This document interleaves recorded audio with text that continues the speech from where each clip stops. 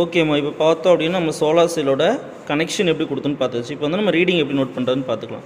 சரியா? ஸோ நம்ம வந்து அடுத்த பேஜ் எடுத்தோம் அப்படின்னா, ஸோ இதான் நம்ம டேபிள் காலம்.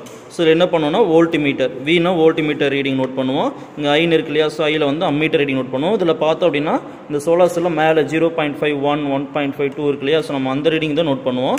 அதை கொஞ்சம் பார்த்துக்கும். சரியா?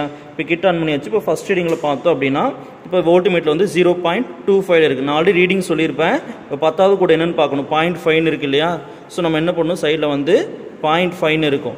ஸோ இதை வந்து 10ஆல் டிவைட் பண்ணிக்கும். அப்புறம் என்ன வரும், 0.05 வரும். நீ என்ன பண்ணணும், கீழே கோடு கவுண்ட் பண்ணிக்க. இப்போ வந்து 5வது கோடுக்கு நேராக இருக்கா, அப்போ நீ என்ன பண்ணுவோம் அப்படின்னா 5 × 0.05 பெருக்கி பாரு, கால்குலேட்டரில் போட்டுக்கோ. என்ன வேல்யூ வருதோ அதை ஃபஸ்ட் ரீடிங் எடுத்துக்கோ. அப்படி போடும்போது நமக்கு என்ன வரும் அப்படின்னா நமக்கு வந்து 0.25 அப்படின்னு வரும். சரியா? பெருக்கியும் பார்த்துக்கோ. அடுத்து என்ன பண்ணுறோம், அம்மீட்டர் ரீடிங் பார்க்கணும். இதுவும் அதே மாதிரி தான். இப்போ ஃபஸ்ட்டு கோடு வந்து 0.5, ஸோ 10ஆல் டிவைட் பண்ணோம் அப்படின்னா 0.05 வந்திருக்கும். ஸோ எத்தனாவது கோடுன்னு பார்த்துக்கோ. இது 10வது கோடு, 20வது கோடு, 30, 40, 45வது கோடு. அப்போ என்ன பண்ணுவோம் அப்படின்னா 45 × 0.05 போட்டுப்பார்.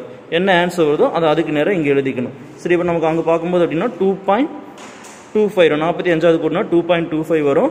இவனை போட்டு பார்த்துக்க. அடுத்து என்ன பண்ணணும்னா ஒரு ரீடிங் இன்க்ரீஸ் பண்ணுவோம். இப்போ என்ன பண்ணுவோம், இதுலேயே பாரு 0.5 நேரம் இருக்கா, ஸோ வோல்ட் மீட்டரில் 0.5 0.5 எழுதுவோம். அடுத்து இதில் பார்க்கும்போது 1.5 1.75 2 இருக்கும். ஸோ இங்கே வந்து 1.75. உனக்கு புரியலன்னா அது பாரு 10வது கோடு. அப்போ என்ன பண்ணுவோம், 10 × 0.05 போடும்போது நமக்கு 0.5 கிடைக்கும். இங்கே இருக்கும். இதில் பார்த்தோம் அப்படின்னா நமக்கு 5 10 15 சரி 10 20 30 35வது கோடு. சரி 35 × 0.05 போடும்போது நமக்கு என்ன இருக்கும் அப்படின்னா 1.75 கிடைக்கும். ஸோ இதில் நோட் பண்ணிக்கலாம். அடுத்து இன்னொரு ரீடிங் அட்ஜஸ்ட் பண்ணி திரும்ப ரீடிங் பார்த்து இங்கே நோட் பண்ணணும்.